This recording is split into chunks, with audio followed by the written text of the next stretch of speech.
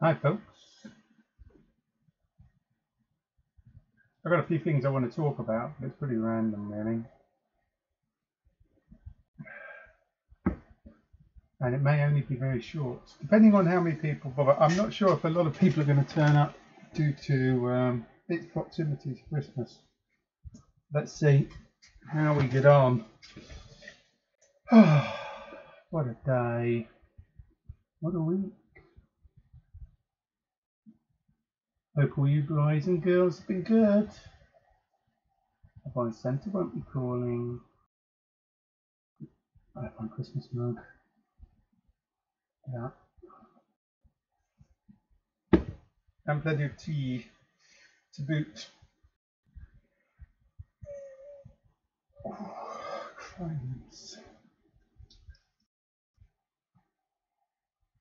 I was just going to look at something on my notepad and I realised the battery was at 3%, so I have to charge it.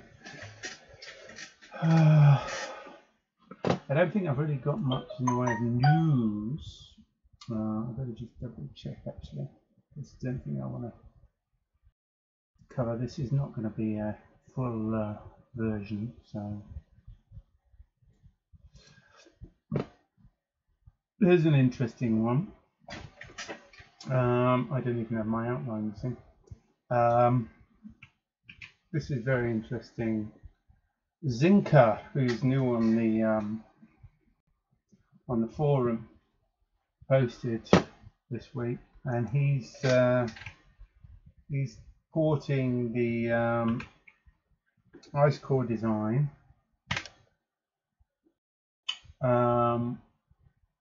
onto KiCad, which is very cool. Well done, Zinka. That's brilliant. Really good. Haven't taken a look yet, haven't had a chance. We could have a peek in a bit if you like. Oh, I don't know which version of KiCad I've got.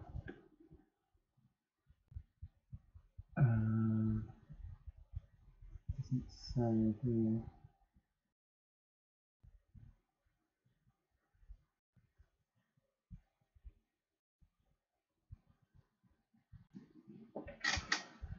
So I'm going to have a look at that because it's interesting. I wonder if I can open it. I don't know if my version. You can look at the repo on GitHub. Actually, it looks really good, nicely rendered.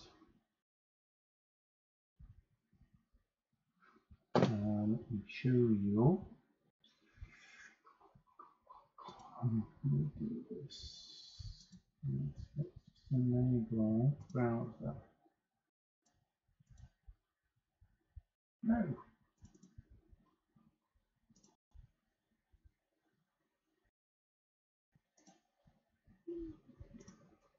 Let me share this with you all.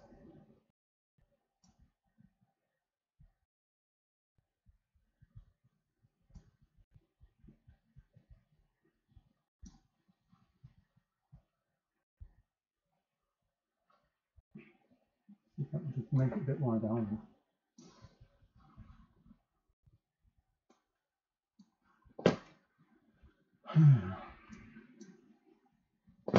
So this is the page.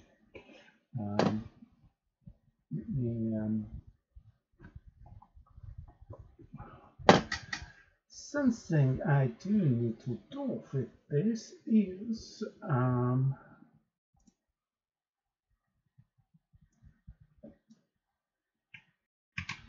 just check this out. Whilst we're waiting for others to join, what I want git dash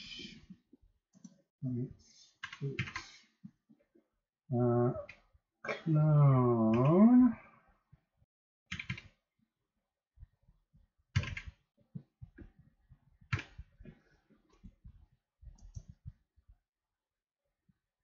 what?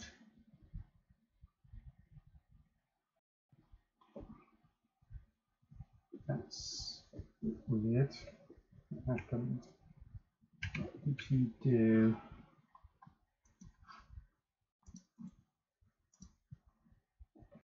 should pick it up for some reason. Cloning. Into IceCore keycard.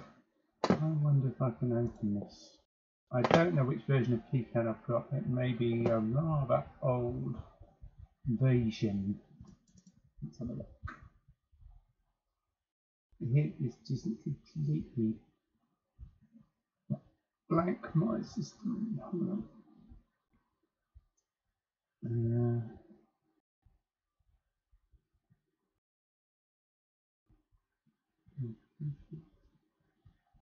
What's it called? IceCore II.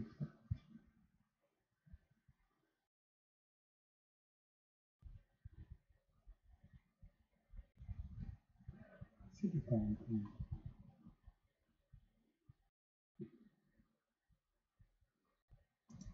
Oh, I've done this to the wrong place to use the wrong word, so yeah.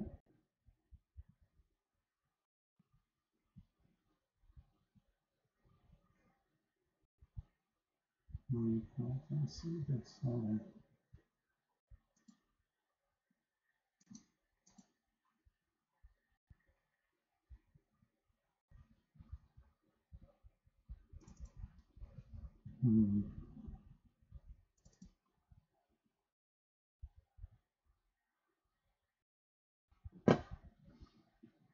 I've got it open. It's interesting.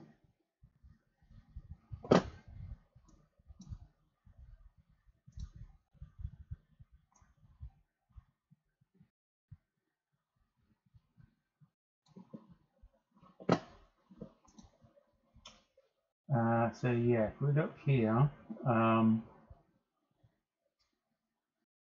renders are really nice actually. Very good job with this. It's not picking up the crystals. All the inductors, but they're a bit weird. Them's a bit unique in my library. And the bottom, oh, that's weird. What's he done? He's moved the SD card, and is that a different SD card? I think maybe it is. And what's this here? He's put a full-size HDMI on there for you. What's done? Oh no, he's just. Oh, he's flipped it onto the other side to get the pins around the right way. That's a cool trick. They're good.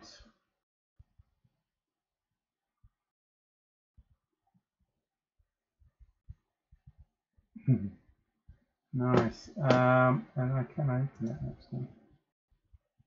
The keypad. Let's do that. So let me add the CAD, so to speak. CAD. Picture.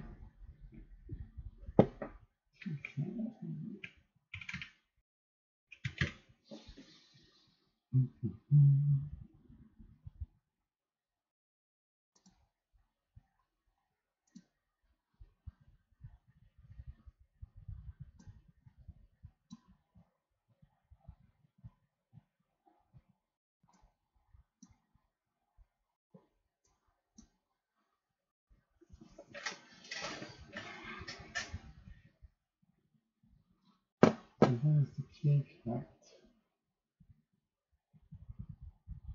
I do find keycap seeming a bit strange. Is this because you need to change the default behavior? It's been years since I've used it.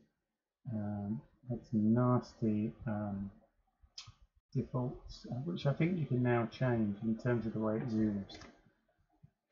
Confuses me, this zoom auto size. I think you can go into preferences now and change that.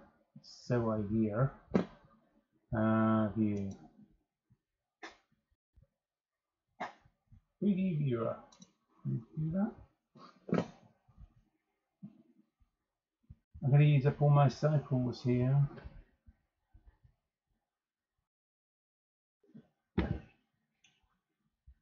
Ooh, look at that. It's not picking up the ST RAM for some reason. Let me just add this in, guys, so that you can see it.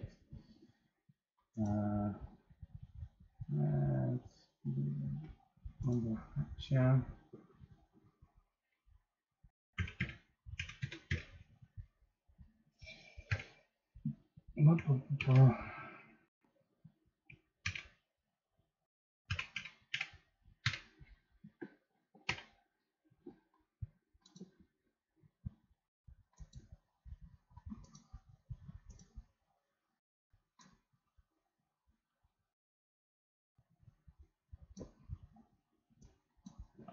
There we go, look at that. Nice. I know I've got a slightly older version here of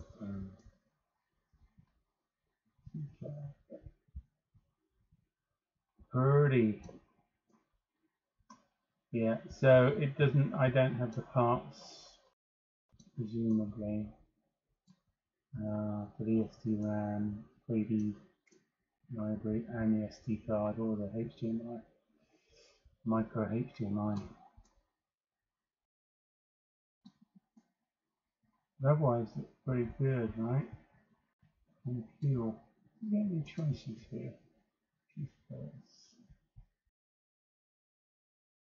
Solder mask color.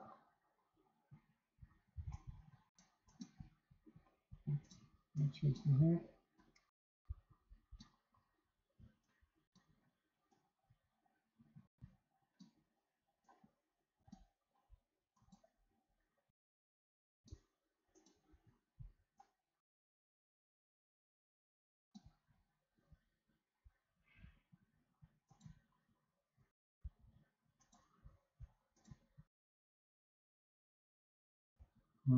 Quite right.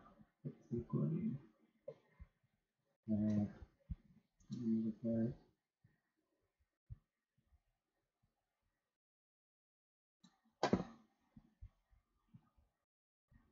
Yeah, get darker, man, darker.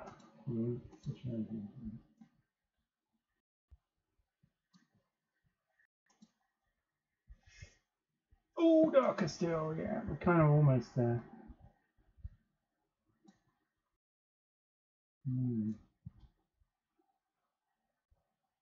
Nice.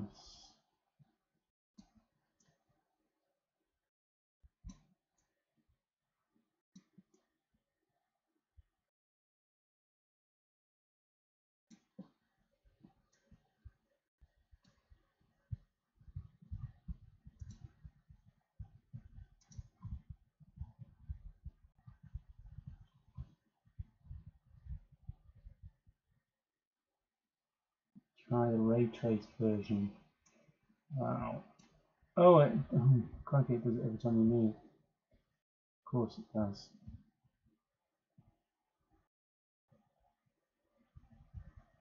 Wowzer.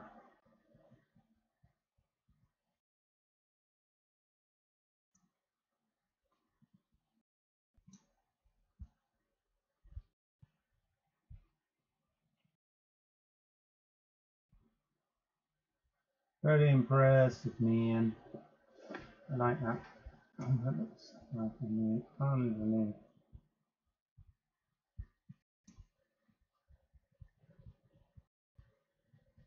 Yeah.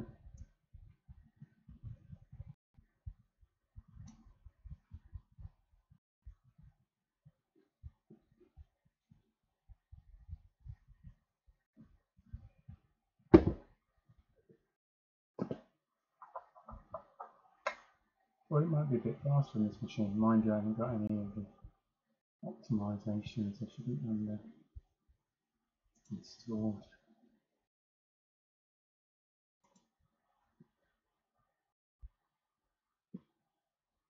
Very cool. It's well since I played with KeyCAD. Maybe I should do a KeyCAD for next. Trouble is, my muscle memory is based around Eagle. Doing anything in keyboard is going to take me much longer to do. Not only that, I don't have my libraries. Maybe I should use something. Okay. Cool. If we change this schematic tool. Here. I've forgotten you get to schematic. Do I have to open that file separately?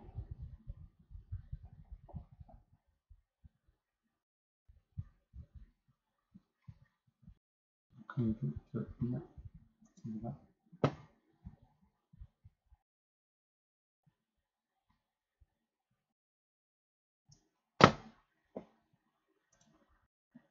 Now,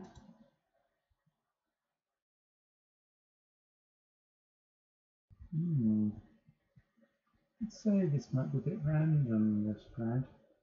How did you get to the goddamn circuit? I've forgotten.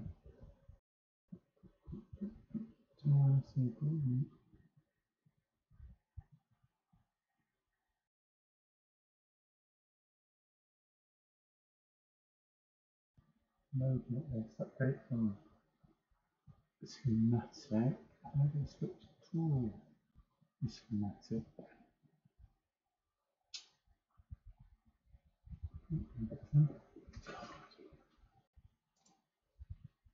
Forgive me. Hi, Mythicron.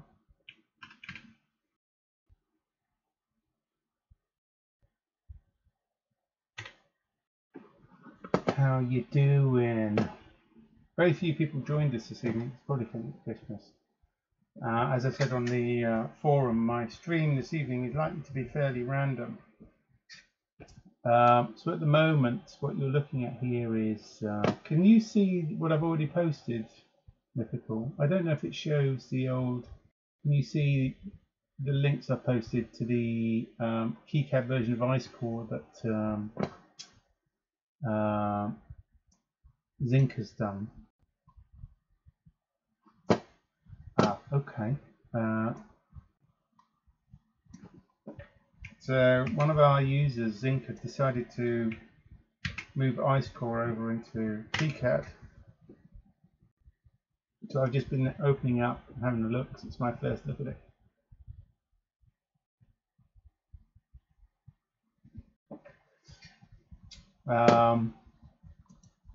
So you can see I've got the circuit up. I've also got the render, which is kind of cool. Where did I put that? View the render. Let's just view 3D viewer.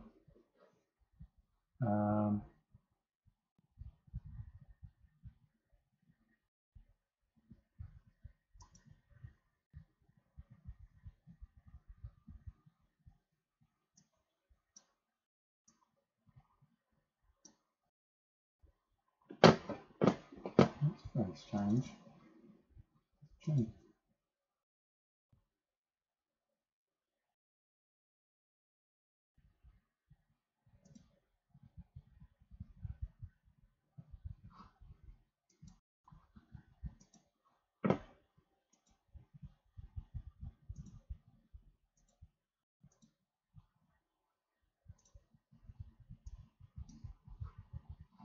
So this is the 3D viewer. I've got ray tracing on. I should turn that on. Okay. Not quite as good as the renders that he does on his site. He's obviously added more parts-wise. Turn the ray tracing off because that really slows shit down.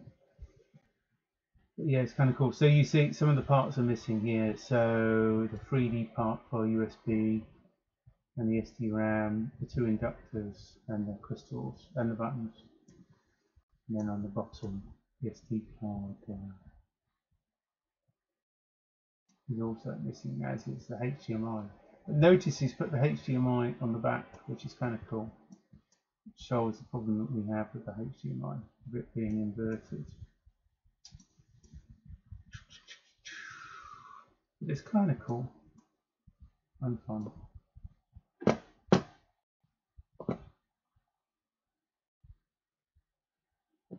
Grammifical used Design Spark. Design Spark. Yeah, isn't that based on another CAD program as well? Can't remember what it's called. But yeah.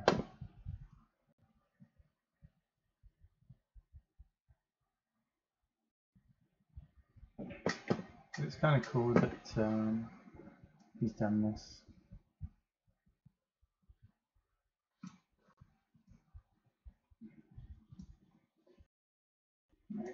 Right. Exit.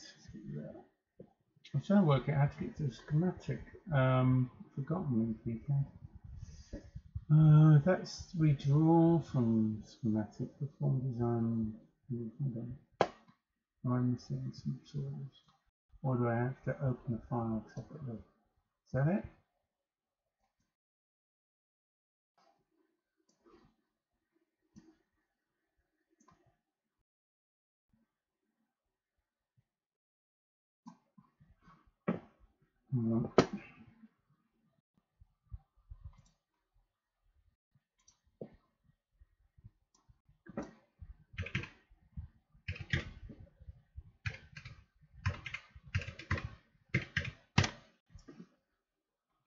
Let's have a look at that. So here's the schematic in KiCad.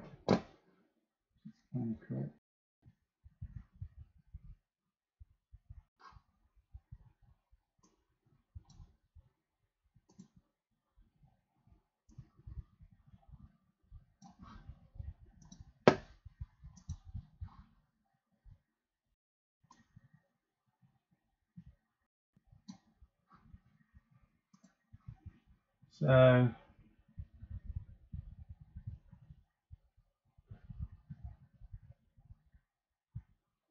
don't know how he did the porting process, whether he automated it and then just went in and fixed stuff or not. Very interesting.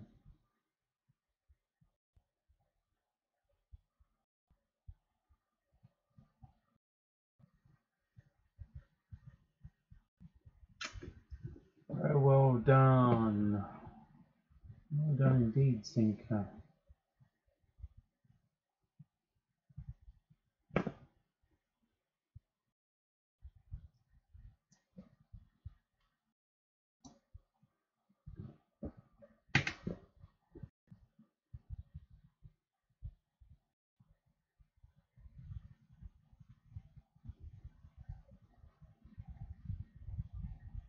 Change your SD card.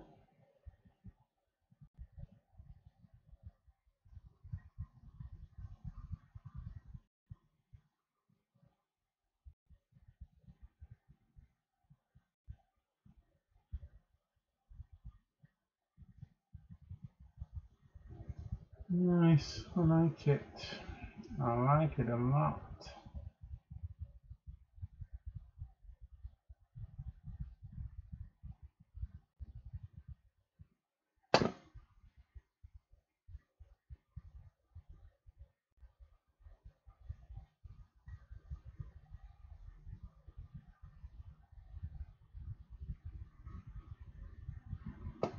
I still have trouble moving around in KiCad. I need to change the basic settings, I think. Very good.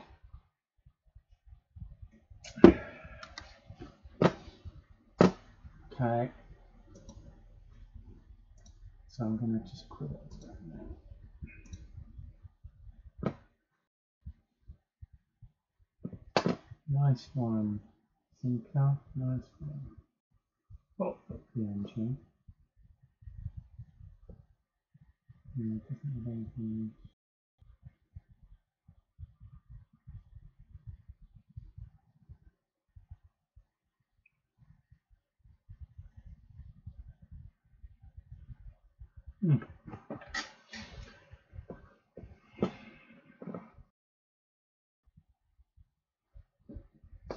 So that's that.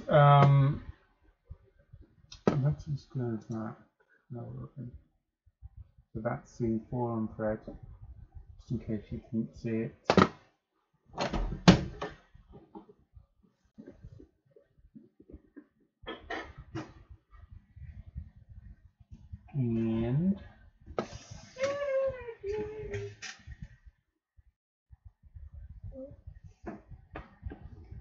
I'm going to put matches as well.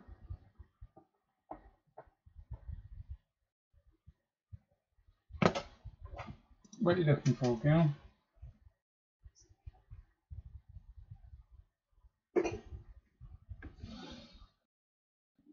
So that was that news. Now, for emerging projects, we did have a little conversation here. When we spoke about the what we do in 2021,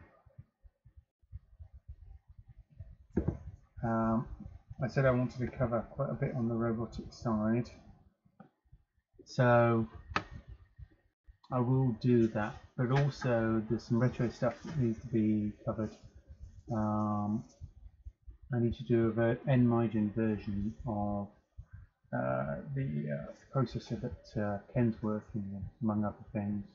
And there's quite a lot of work that Laurie's doing on the retro side, importing various different games and stuff. So all of that's got to happen as well. So I think what we'll do is probably keep the stream more general, and then we'll do project or subject specific videos, i.e. recorded ones that I can put up on YouTube. That way I can cover all of the various different subjects.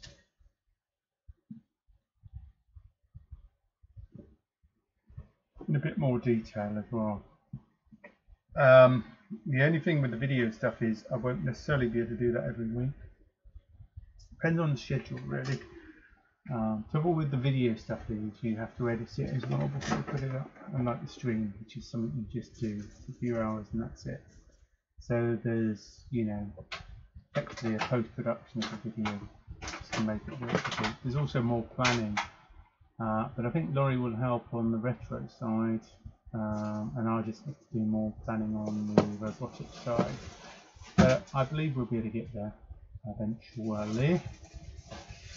So that was, what thread was that? Well, it's a combination that's covered. Yes, we can give a link for that.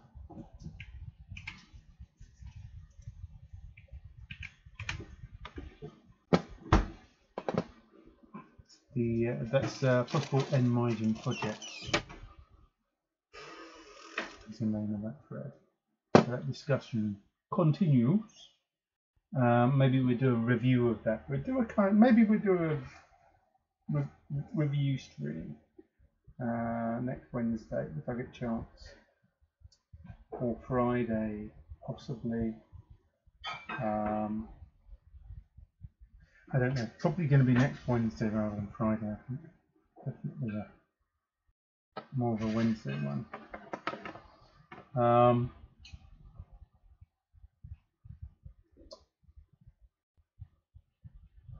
That's the forum stuff. There are some comments on. I did answer some more questions talking about on the robotics side. I want to do a couple of things. I want to do some bio-inspired robots, maybe a hexapod, and also a more practical kind of wheeled robot. And what we were talking about in the last stream was the idea of having that robot be useful, or having a purpose in that we get it to recognise and retrieve Lego bricks, i.e. clear up after our Lego messes, or more importantly our children's Lego messes. Although mine have outgrown that somewhat now, they're all grown up.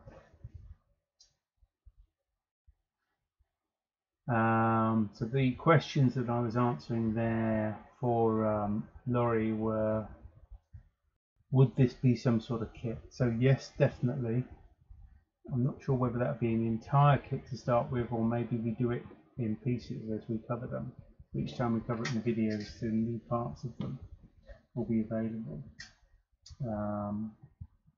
I'm still looking at that. I've been looking at sourcing the various different pieces, and we need to do some. I'd need to do some testing on how well or not those operate before buying any quantity of those. So that'll be a kind of interactive process at the beginning of the year.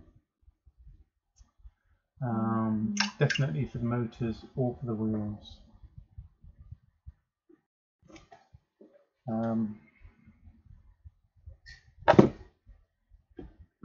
What motors? Yes, so I did actually show some of these last time. Most likely it would be something like these. These are pretty good, but they're actually slightly more expensive than any of these others. One of the cheaper ones to get, and I don't know whether cheaper is a fair way to go in this case, but we should consider it. And these play quite nicely if you want a reasonable size.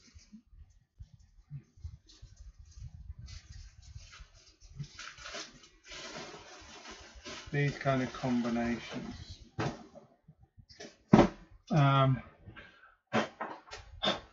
So this is one of the wheels. These are commonly available. They're not too expensive. Quite good wheels. They're actually rubber wheels, so that's quite good.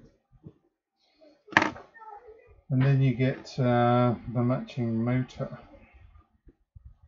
These ones are very low cost.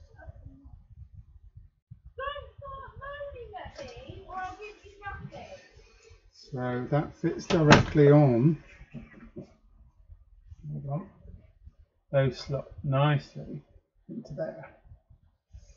So they're very easy to do.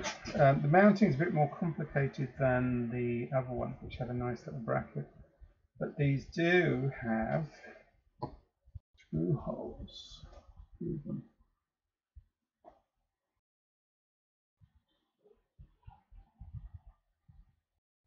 The other thing I've seen done is some strapping, but oh, there's one at the end as well. I didn't notice that before.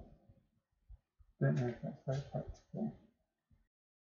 So there are options there. It also has a keying part here, which is kind of useful.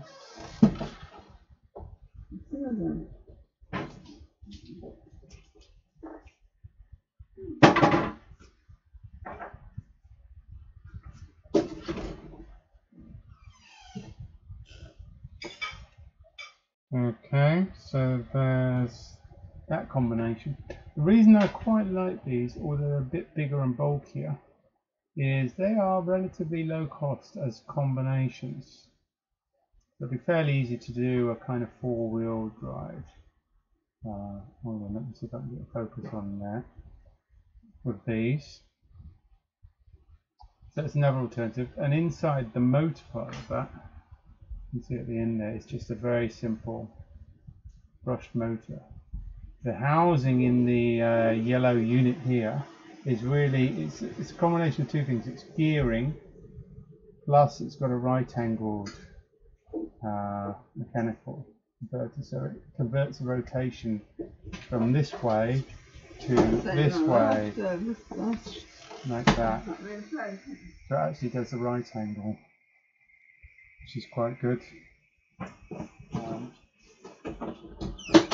I mean, you can actually create a vehicle with stepper motors, but you know, of this sort of ilk, but they don't make very good propulsion systems.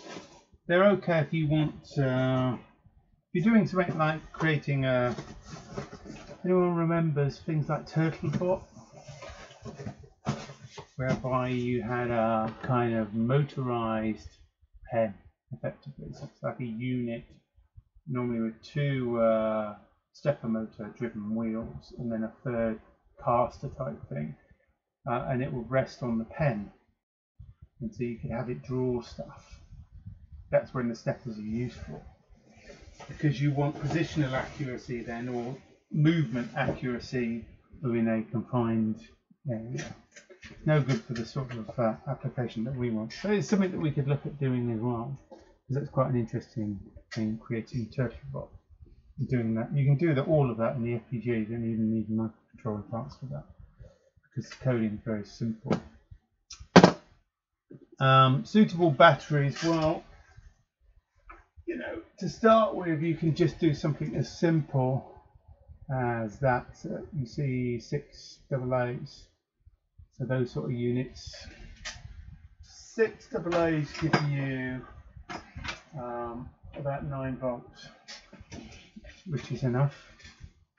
But eventually we want to use LiPo 4 type batteries. Those tend to be pretty good, and you need to have probably 3 of them. I would imagine, maybe 4, depends on the motor choices and the voltages of the particular motors. But if you have a LiPo is, I think, nominally 3.2. So if you had 4 of those, you'd have 12.8 or something of that ilk. But when they discharge, they go down to, you know, significantly less, and go down to 2.8. So you're talking about a 12-volt system then, potentially. You probably could get away with just using 3 of them, but that's an odd number, particularly for any battery management type stuff. And 2 of them isn't really enough. 3.2, 3.2, 6.4, but actually top end voltage, when it goes down to 2.8, you're, you know, out of range. Most of those motor drivers that I'm looking at using, like the A4950s or whatever, they like to see at least 8 volts. Otherwise, they will probably get an undervoltage error. What else was he asking? We talked about videos, which I mentioned earlier. Programming will be a mixture of MicroPython and nMygen. That is definitely the objective. And that way, pretty much everything's done in Python, so to speak. Although sometimes you do need to use more specialist bits of code, for example, some C, low-level C, and sometimes even some Verilog. But the bulk of the bit that we'll be concerned with will be nMygen and either CircuitPython, or likely CircuitPython, and MicroPython. There is one other interesting note I should make.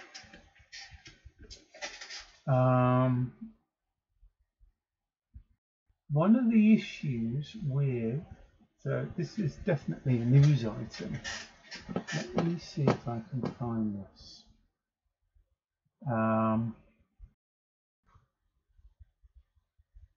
Find the URL. So one of the issues I had with one I was looking at using MicroPython first over CircuitPython was to do with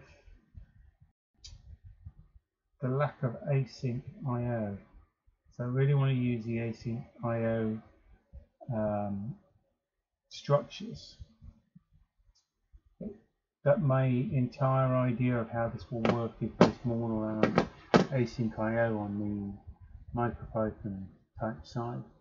But what I found out is there has been an addition to MicroPython, and I'm trying to find the link, which basically puts some async I/O support in there. Not full support, not the comprehensive async I/O support, but more than enough for us to get on with, which would allow me to use async I/O on CircuitPython. But I can't find the link. Hold on. I literally had this open.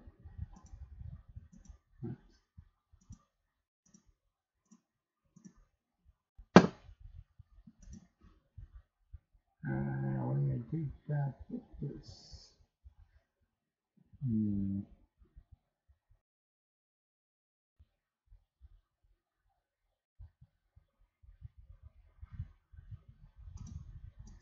Let me just do a quick search. Maybe Google will pick it up for me. Where is it?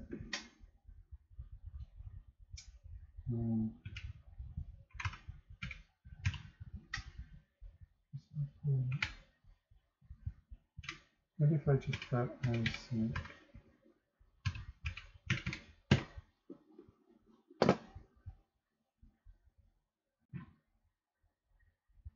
Oh, maybe it's this one.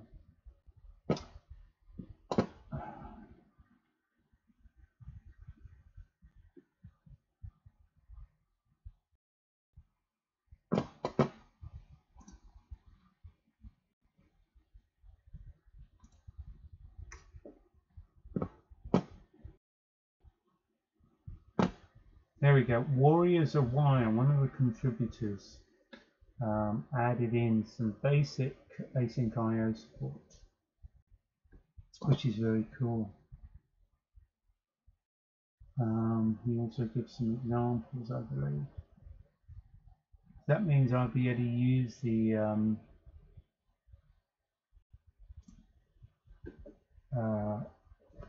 async IO type structures. He gives some examples here on these task-O. I think he uses it, yeah, he's got an SPI example here. Where he basically puts in a request to an SPI peripheral and then wait for it to come back so we can handle the stuff. You can see these, you know, async type functions here we're using. So it looks very cool. So I'm very excited by that. That means I can get there a bit quicker. For example, code.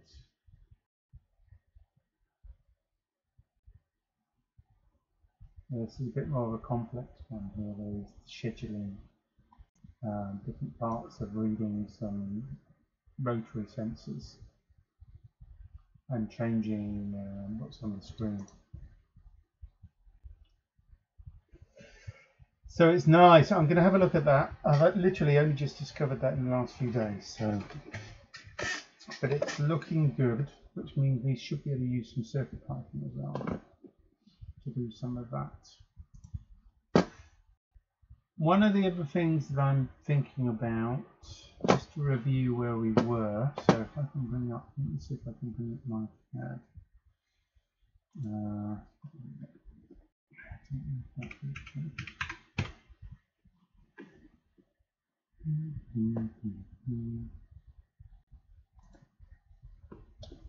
I think that's all the new stuff, unless anyone else has anything.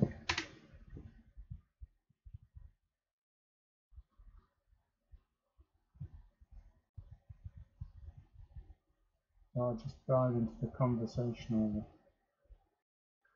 part briefly.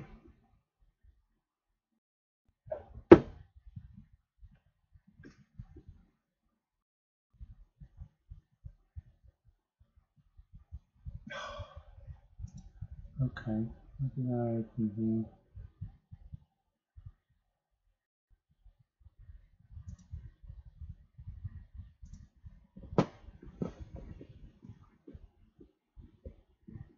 Okay, so talking about IceCore that we currently have on Blackice, and I'm thinking, because I'm getting through the IceCores that we've got, and I don't know how far those are going to go. So in the new year, the original plan was to do a Blackice 5 type product. And what I'm thinking of doing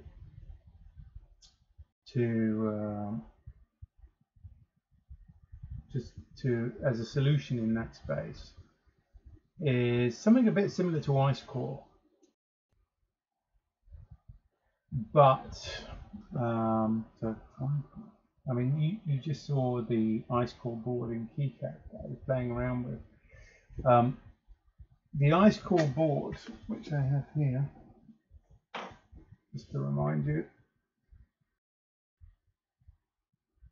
that's an IceCore which currently goes on the Blackice MX. The key thing here is if you look at the rear, you've got two connectors on the base. These are the expansion connectors. I've actually got headers plugged into the connectors, that's why you see both ends. Those are dual row 25, so it's 50 pins on each, and there's 2 of them, 1 on each side.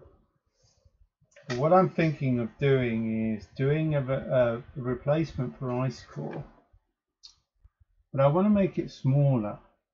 Whenever I've tried to integrate this, it's fine for something larger, but if I wanted to make, say, a tile board with 2 tiles on it, this would have to go on the other side. Or if I wanted to do 4 tiles, I couldn't put it on, because you'd have tiles on each side. In order to fit something into a tile type environment, it would need to be smaller. So this is 50 by 50 mil or thereabouts. And what I was thinking is, I wonder if it would be possible to make this kind of 25 by 50. So I keep the length along the bottom here for the connectors, but reduce the height to half. So it'll be more rectangular in nature. And I'd reduce the number of pins.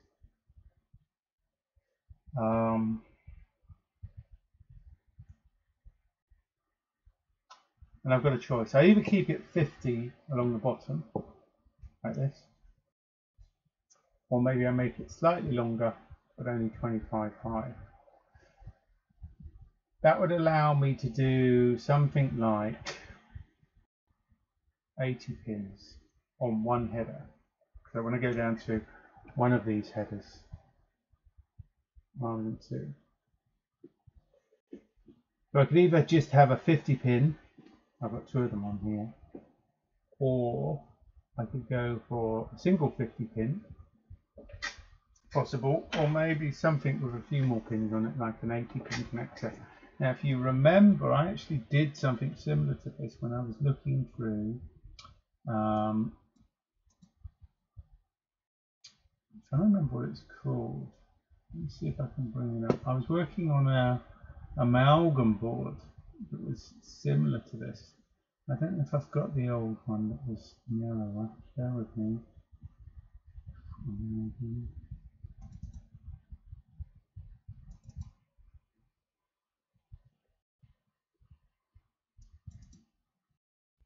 I think I made this one longer. Hold on. Let me just check. Yeah, I think this looks a bit wider. Let me just fan this out so we can use this.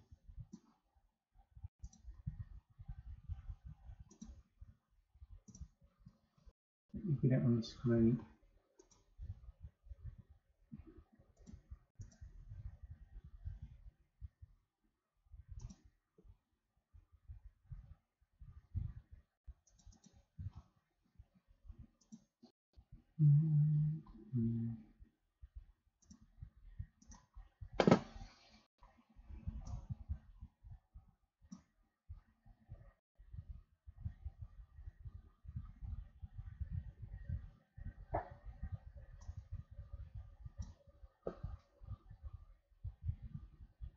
I can't remember what the dimensions are. Let's just bring that across so you guys can see it. Yeah, so that's like, I know this is ECP5 based. This was one of the considerations for amalgam, which we backed off of. So this was a higher level board and it was ECP5 based. But dimensionally, it could be similar in width. So in this case here, you've got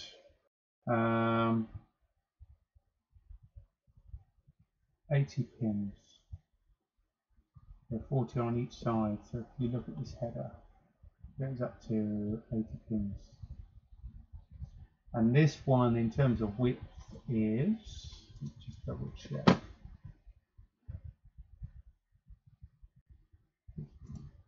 So that's about the same width as IceCore, and you can go up to kind of 80 pins. It's actually slightly wider. It's about 52 rather than 50 across.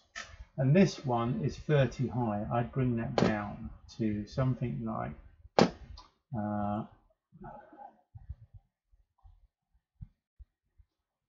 show you what that would look like. I'll take it down to about 25.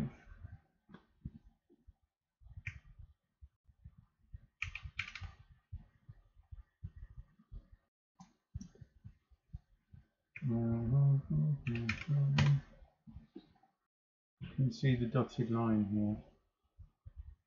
There. View. It cuts across this.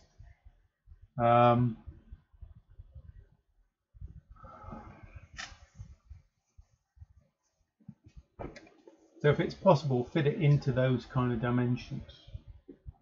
And if you can fit it into those dimensions, it means you can integrate that into one of the tile or stack boards. So it would be great for the size. So the question is, if you did this not for the amalgam, but if you did this for the what should we call it, IceCore II, part of Blackice 5, then what would be on that board?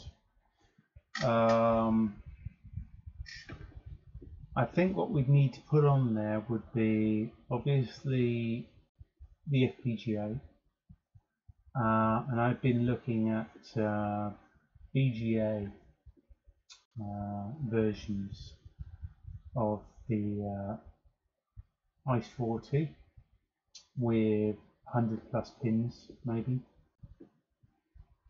that ilk, similar to the number of pins we have on IceCore, maybe slightly less. And the dimensions of those would be something of the order of 5 by 5 now, because I'd go for the higher density BGAs. So that would be significantly smaller than this. Yeah. We'd probably need some extra RAM as well. I'd probably use some SD RAM. Maybe, I was thinking maybe 8 megabytes. But the other thing I'm thinking here is I'd use the BGA STM32 on there. If you look at the current IceCore, everything on this IceCore is GQFP type. So the 3 big chips on here take up most of the room: the FPGA, the STM32 microcontroller, and the SD-RAM. All of those would need to be, BGA types to fit on this sort of thing. So it would be a miniaturization of that to a degree, but it means it will be able to fit into more places.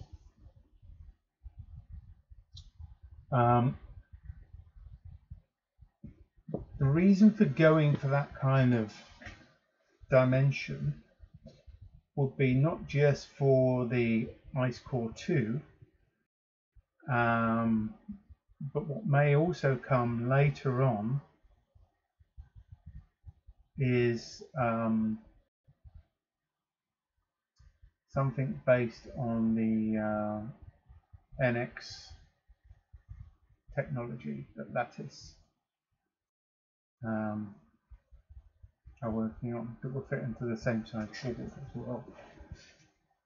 So I'm designing with that in mind. We won't have support for that probably until the end of 2021, whatever. So this is late 21, early 22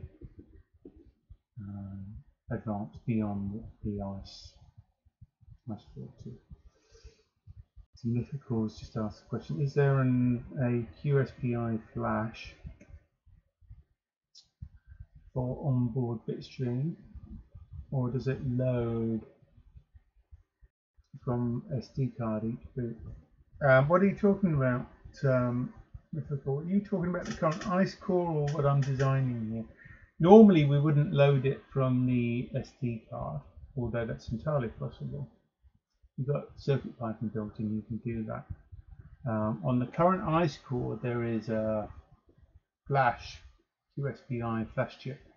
The cores, the FPGAs themselves, the Lattice FPGAs themselves don't use quad SPI to load, they just use SPI, so they read, you know. So if you look at this here, it's, you know, flash chips such as this. And we would definitely have one of those on there. However, whether we'd let the FPGA load that itself directly or whether we'd have the microcontroller loaded into the FPGA depends. There are two different ways of doing that. And I quite like the latter, really, letting the microcontroller control it. So the thing I'd be thinking here, I'm definitely thinking about, because I'm thinking about the integration of Python,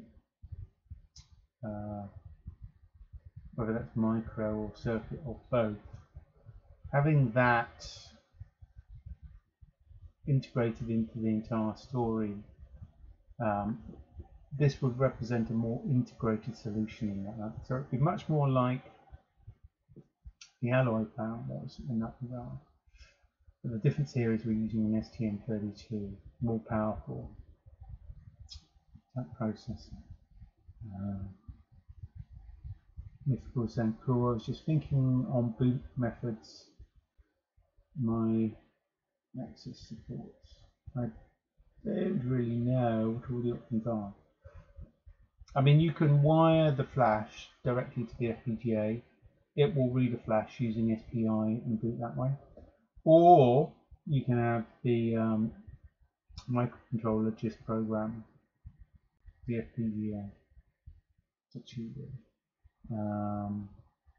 One advantage of having it connected to the microcontroller is the microcontroller can then read flash and use the flash for its own memory.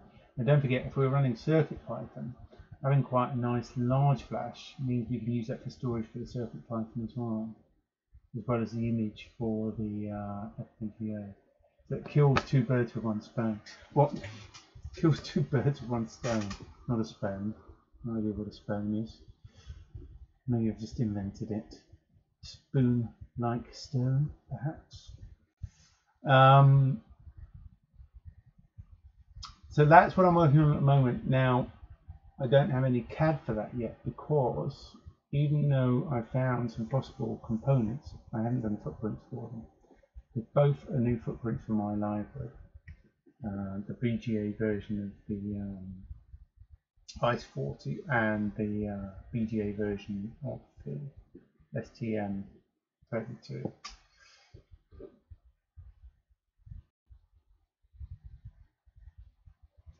But why do so many of these things work with Python? I really dislike the language. It's just really popular. People like it and it's quick and easy to use. Some, you could say quick and dirty in some cases, but you might offend some Python folks. Don't forget, you know, all the firmware we've got currently for IceCore is written in C and C++.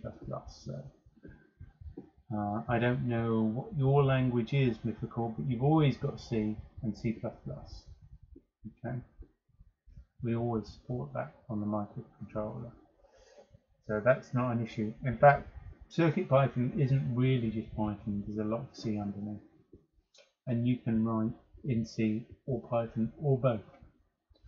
So it's not not a big deal if you're into C.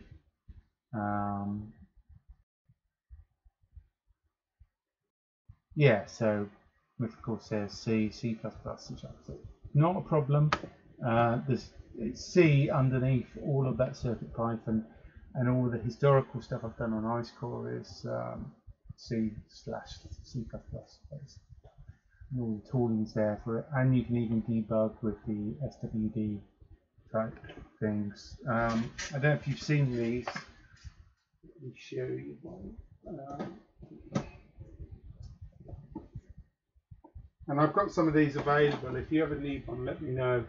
I haven't made these available on the store, but I do have a whole bunch of them that I did buy for resale purposes. These SWD USB with headers on them, and I always make these supportive. Always break out the pins so that you can plug those in. That's what I use for debugging. It's nice and easy for other folk to do the same thing.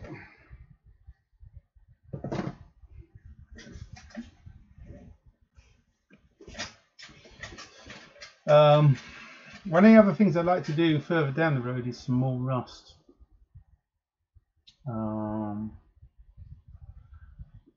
But it's time is the problem here with doing the rust stuff. But there's good STM32 support for the rust.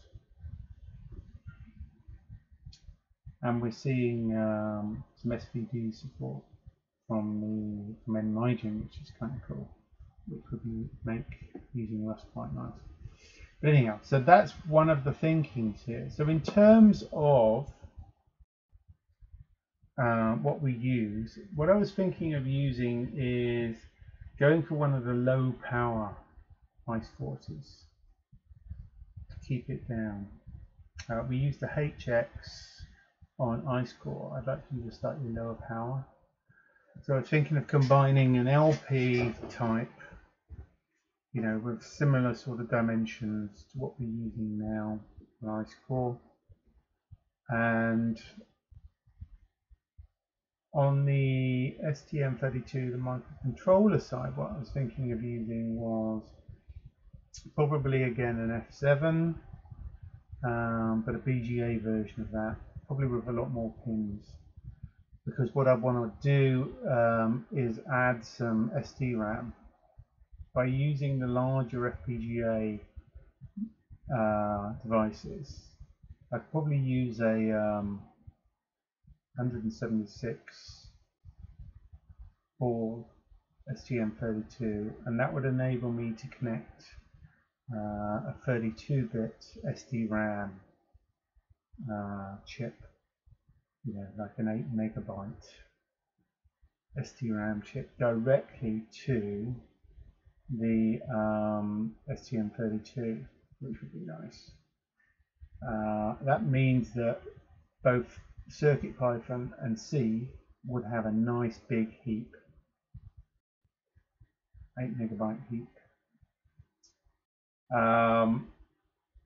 In addition, you're probably going to get about 256, at least 256 internal SRAM as well, which is even faster. Plus, it's got the art cache, which is quite good.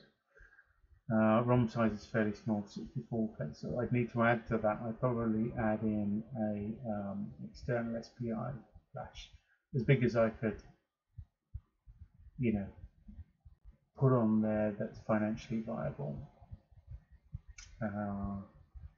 You know, in the megabyte range. I don't know quite how many megabyte at this point. What else would be on there? Well, I'd have at least one USB, maybe two. Why would I go for two? Well, I want one for the CircuitPython stuff, which is really so it presents itself. So in order to support CircuitPython as well as MicroPython, you need a USB that works with tiny USB that enables it to appear as a storage device. It actually doubles up. Storage plus comes up as a TTY serial of USB. Then the second one could be a second serial, a high-speed serial, which is also really useful for debugging and stuff. But it also could provide backward support, backward compatibility support with Blackice programming, because a number of the tools and bits and things like iStudio already support that as a mechanism for programming Blackice. So keeping that, as well as having the CircuitPython way of doing it, would be really handy. So there's a possibility I might put 2 USBs on there, similar to what's on IceCore now, but actually use both of them this time around. And I'd definitely put an SD card, 4-bit, MMC/SD on there as well. We have that, and then I'd probably add an FPC connector. Maybe I'm looking at doing an FPC connector to support something like, an OBR parallel camera. So it would be, one of the small,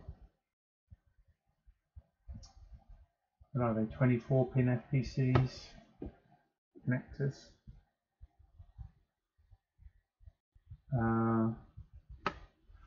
There is another possibility, putting an LCD connector on there as well. However, there are some issues with that, because effectively that would have to share pins with the SD-RAM.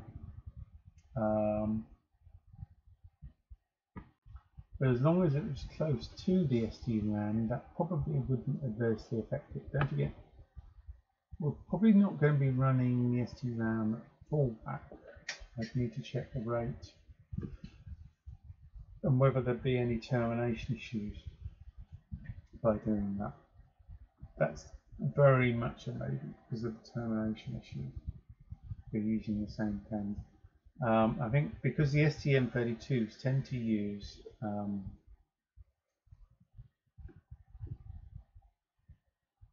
the same pins or the same port mappings as the external memory controller, which we're using, the FPC controller, which we use to connect to the SD-RAM. So if that's a problem, then I might not do it. In which case we'd leave it to whatever the DOS board is to do that. So it's one of the things I've been thinking about.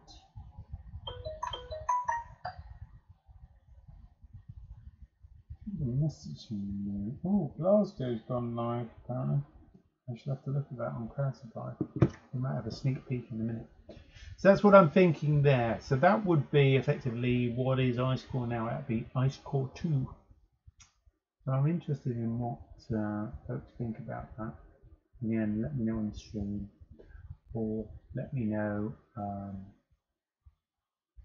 later on the forum, or whatever. But I'm very attracted to the idea of a smaller, almost like a half size, effectively, IceCore.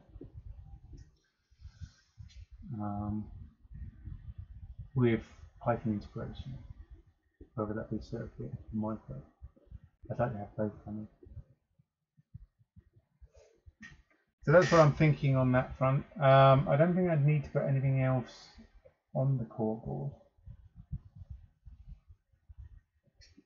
Anything else that we would want, I think, can easily be placed on the carrier board that plugs into.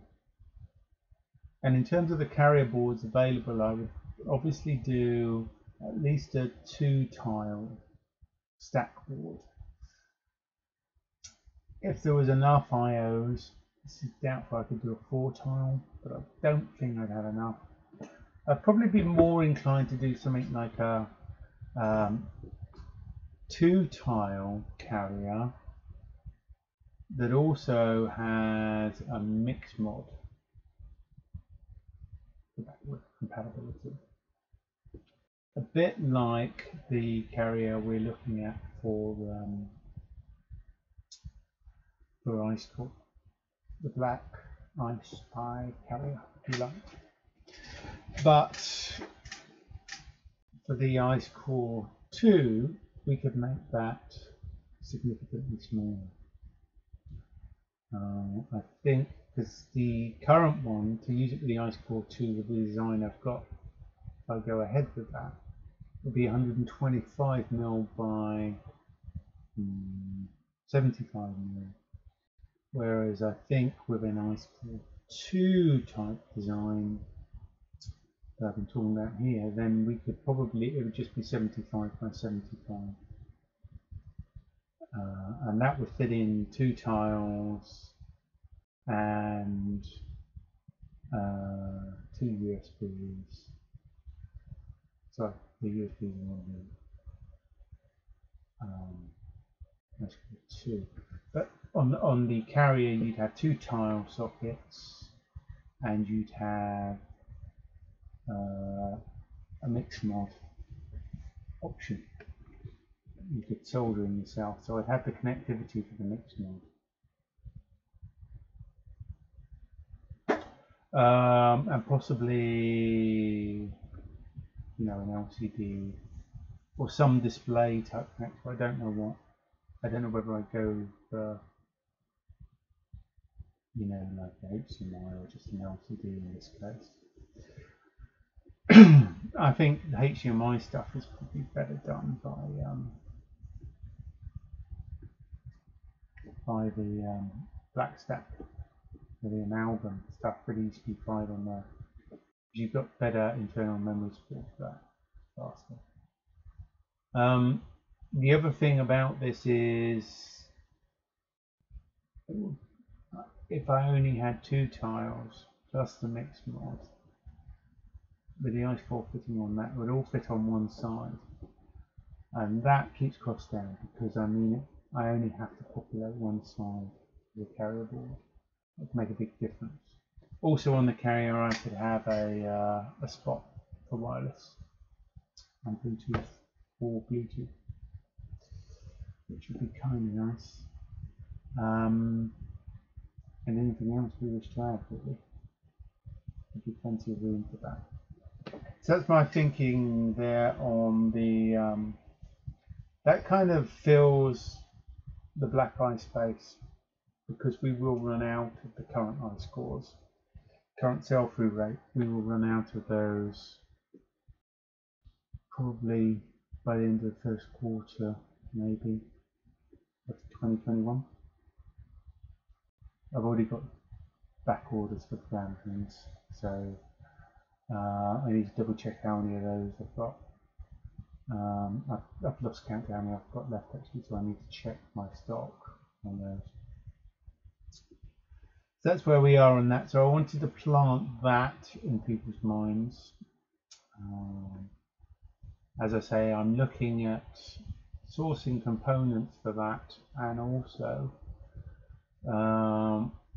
whether I can fit it into those kind of dimensions.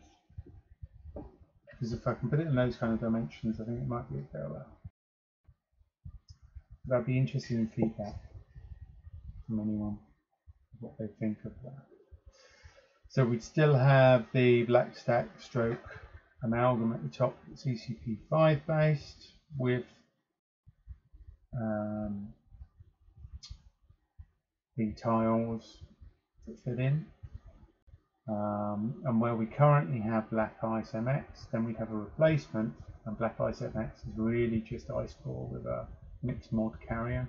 So the replacement for that would be a kind of IceCore II, which is a smaller system on a module, 25 by 52 or whatever, 26 by 52, and a carrier for that would house at least two tiles and maybe a mixed mod to give us that compatibility, and that continues to serve that space that the Blackice MX fulfills, albeit with updates in terms of being able to support tiles as well as mixed mods, and also support circuit lighting, which the current IceCore does not support. Plus, I think on a carrier we'd have a Wi-Fi option, and potentially even Bluetooth, which would be nice. So that's the thinking there. So I just wanted to put that one across. I'm not going to do any in-depth stuff today because my time is short. I have Christmas duties to perform this evening, and no, I am not delivering presents. My name is not Santa, but I do have some family stuff to do, so I pushed on the time. But I wanted to get those ideas across anyhow. Is there anything else that anyone needs me to talk about this evening? I know it's a short one. Is any questions anyone has that they need me answered whilst I'm here? So I've still got a little bit of time to go over anything, or any questions on what I've just been discussing.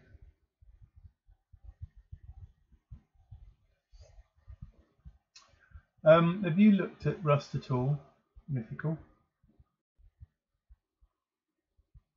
You're talking about other languages. Have you looked at Rust? Does that interest you? I've had quite a few people that have been really interested in Rust, saying, "Is there any way can we support Rust?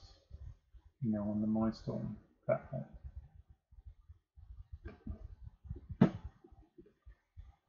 Seems to be quite hot.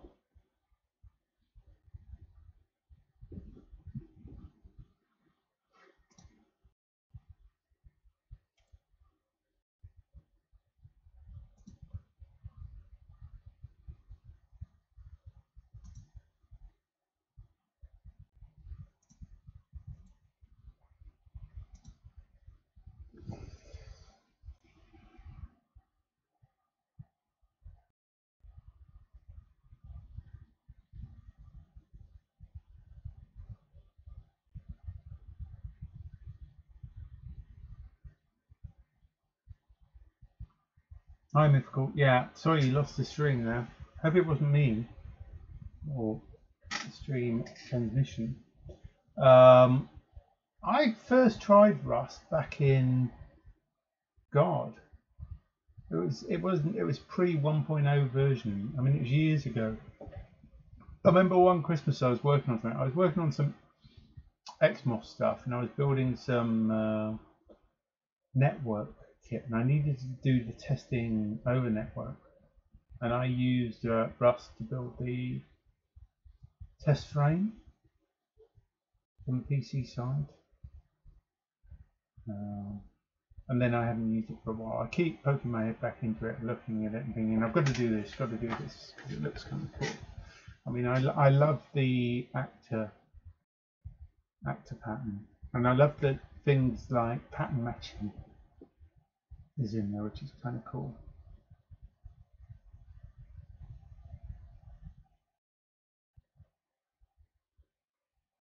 Yeah, another thing to learn, Mythical. I mean, story of our lives, right? Loads of stuff like that. I mean, I would like to do it, and I will do it at some point. It's just right now, too much to do. I've still got lots of hardware to do, and I really want to do some more software work. So I've got to get these current phases of hardware done. I mean, we're almost in lockdown now. Actually, we're on a tier system in the UK, and luckily we're in tier 2. Most of the people around us are in tier 3. However, I'm not really going out much, so my head's been pretty much down working on all of this stuff anyhow. Plus doing all the accounts, and we have admin crap over the last week, which has been a pain in the backside. You're in the UK, oh cool.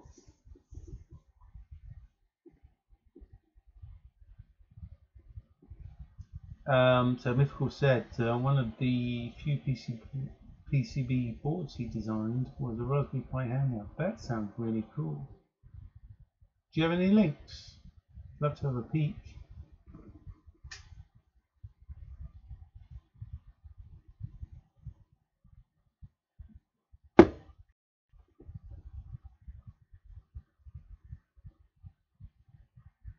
You might have the off part then.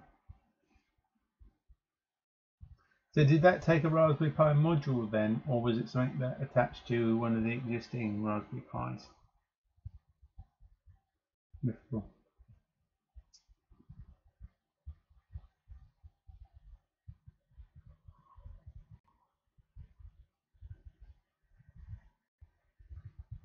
Okay, so you use the Raspberry Pi Zero. That's kind of cool.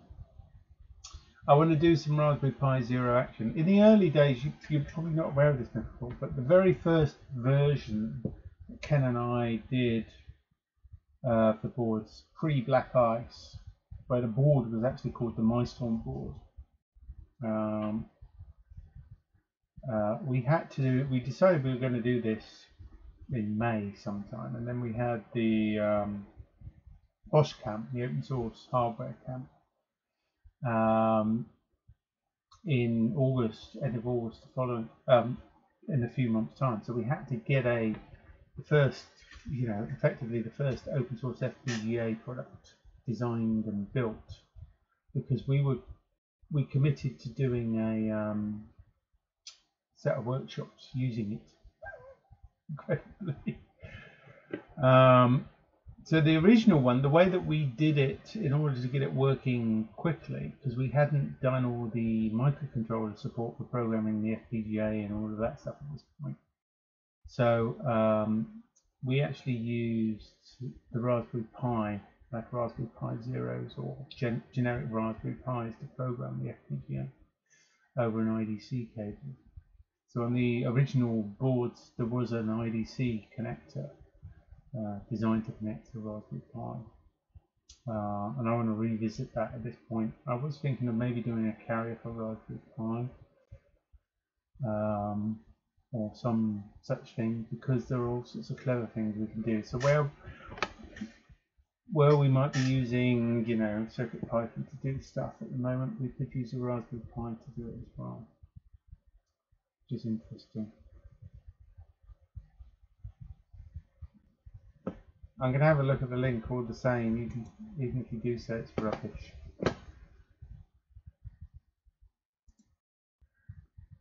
Okay, bunch of buttons. Did it have a screen on it as well? Yeah, TFT. 2.2 inch by the looks of it. Cool.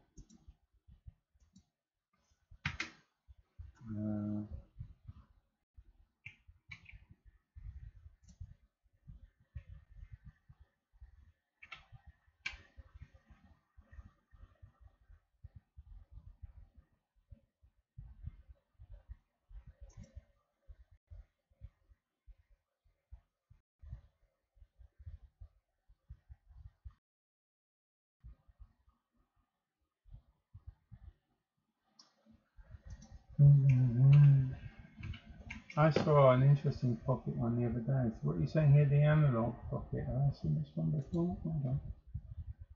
Wow, yeah, that does look cool.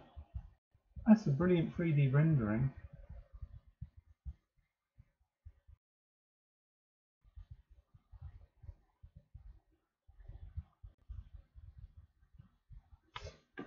That's very cool. So what does that have in it? So scroll down. Sorry, I should have this on the screen so that other people can see it. That was me.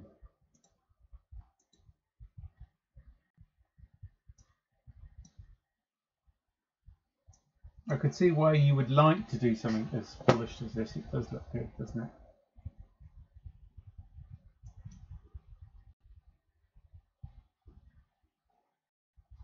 I mean, you could kind of do something FPGA based like this. Wouldn't be difficult. Or CircuitPython or ModPython. Or you could just use the retro ports. It depends what you want to run on it. What are they running? Are these retro games or are these custom games? 1600 by 1440.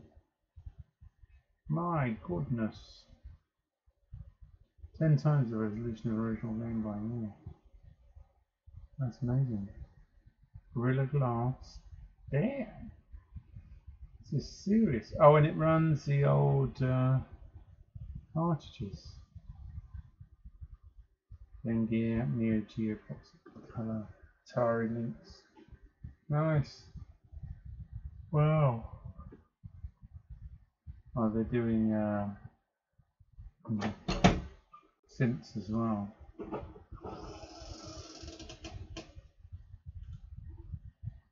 They are a busy bunch.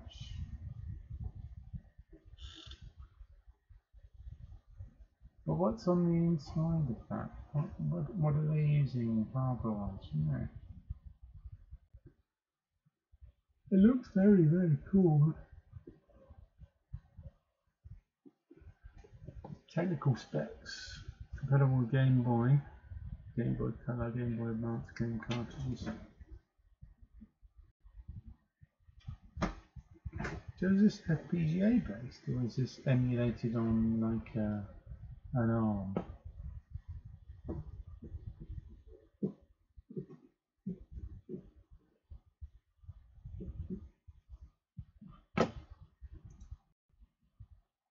All FPGA.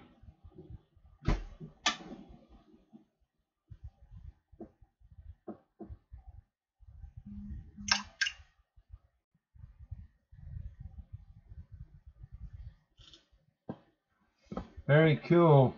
I mean, there's a lot of retro stuff done on our FPGAs already.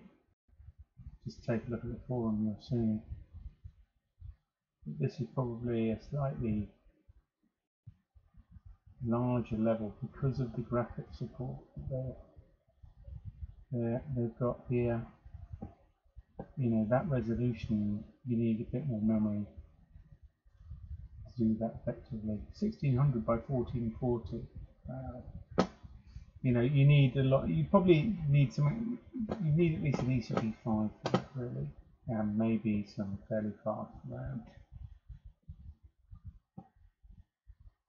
I guess you could possibly use DDR RAM if you've got an internal cache.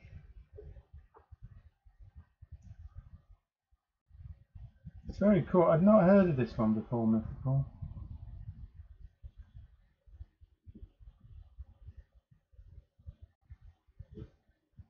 Not heard of it.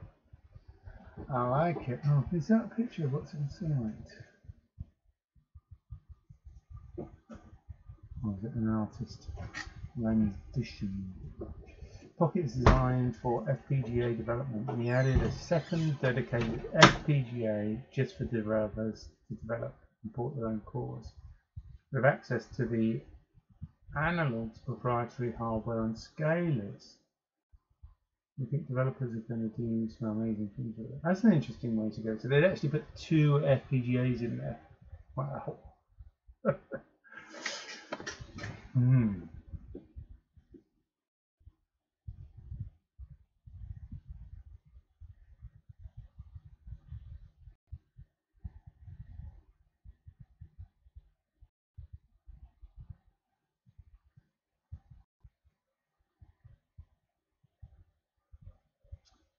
Yeah.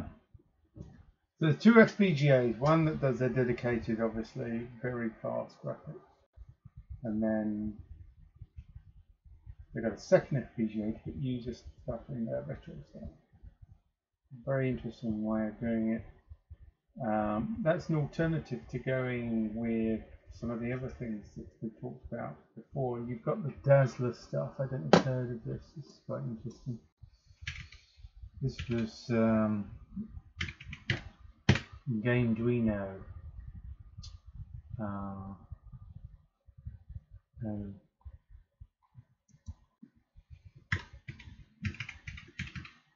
And we have a few users that have used his stuff.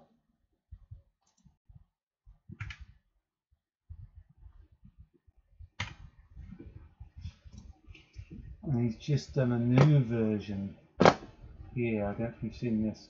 So basically this is a graphic accelerator that he designed. And you can hook this up. You actually drive this from SPI. And I think he's talking about a quad SPI type version as well, which is another way to go, and that offloads a lot of the game stuff. But there are a lot of people in the community that want to do the graphic stuff inside the same FPGA as they're doing the retros or the gaming. There are different schools of thought on that.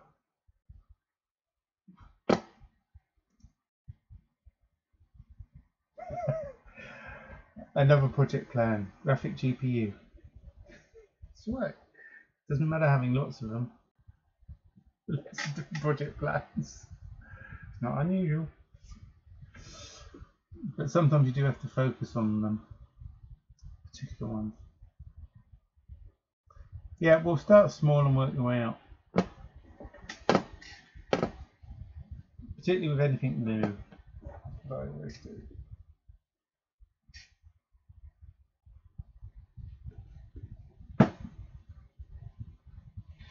I should also give you a link to that, just in case you're interested in looking into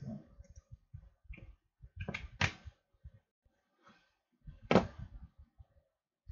So I've just been told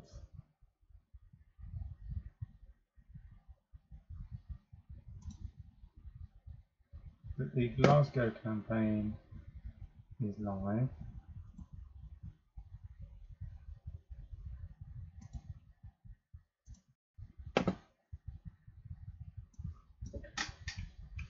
I don't know if you guys have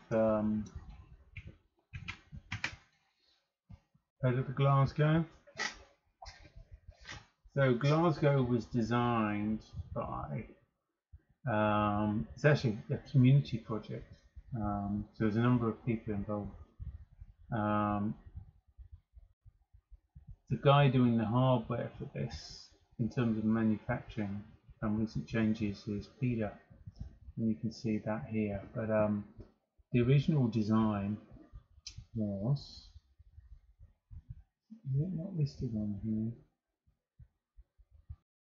White Quark is the Twitter name.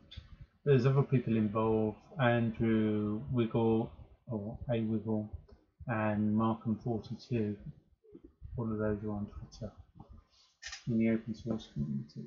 So the interesting thing about Glasgow Interface Explorer is it's based around an IceCore II HX8. So it's kind of similar to what's on the IceCore, only it's 8K rather than 4K. It's a BGA package on the board here. It's also on it's that chip there, and then it's also got a USB interface and FIFO, and then it's got some level shifters that are electronically controlled. So it's great for testing and stuff. So you can use it for signal generation, signal reading, or interacting with all sorts of different standards, whether that's programming EEPROMs or Flash, connecting up to things like a PS2 interface or a serial with SPI, you know, VGA output. You can do all sorts of little daughter boards for it. And there's two sets of connectors, there's an upper and a lower on these, as well as shared ground connectors. So it will be able to understand many of the different standards that were available, IO standards. And it's got some good Python support, and the HDL design is done in MMygen, which is really cool.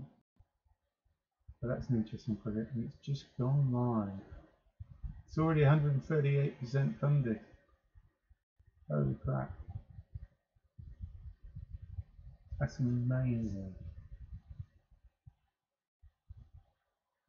That's like, so that was actually I mean, they've been giving up for a while, so it's been on Cloud Supply for a while, but it hasn't been live. My word.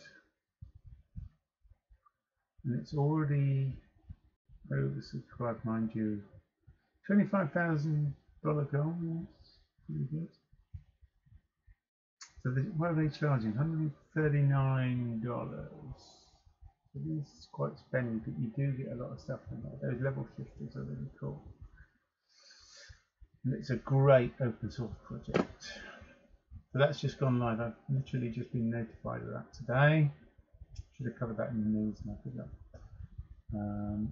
There's an early bird for 119. Oh no, it's gone already. My word. Aluminium case early bird as well. That's gone. Aluminium case looks nice. Wow, that's incredibly fast. That went. Should have been paying attention earlier, shouldn't I? Never mind. Anyhow, so that's going to do me today. Unless you get any other questions, guys, because I need to go off now and do Christmassy stuff. It's been a very long day. Thank you.